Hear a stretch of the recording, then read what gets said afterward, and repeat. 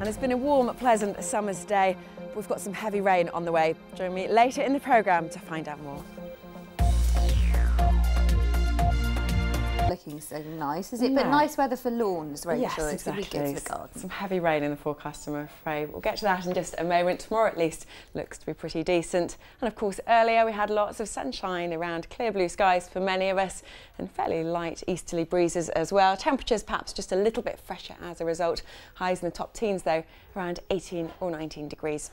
So into tonight, we're going to be staying dry, and again with those clearer skies and lighter winds, we're going to be seeing some mist and fog patches forming, and again a slightly fresher feeling night, so temperatures a little bit more comfortable for sleeping. Lows of around 8 or 9 degrees in more rural spots, holding up to around 10 or 11 degrees, holding up along the coast to around 13. So generally for tomorrow, it's going to be a bright, settled start to the day. We are going to start to see a bit more cloud cover as we head through the afternoon. That's ahead of rain that we're eventually going to be seeing, but decent amount of sunshine during the morning.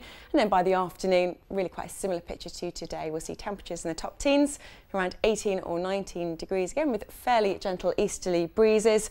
And then the change as we go through tomorrow night, we start to see more cloud cover, and eventually we're seeing this weather front pushing up from the west, increasingly unsettled for many of us. And again, temperatures around 12 or 13 degrees, and that really sets the tone for Friday. It's increasingly unsettled, and that rain is going to be turning heavy at times as well. Temperatures perhaps in the top teens, but we're feeling significantly colder. The winds are really going to be picking up.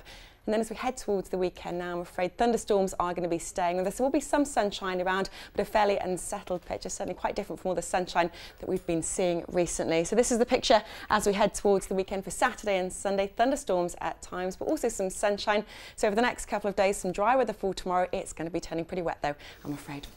Well, let's just try and make the most of it before then. Make the most of tomorrow. Not good for Wimbledon, mind you. Yeah.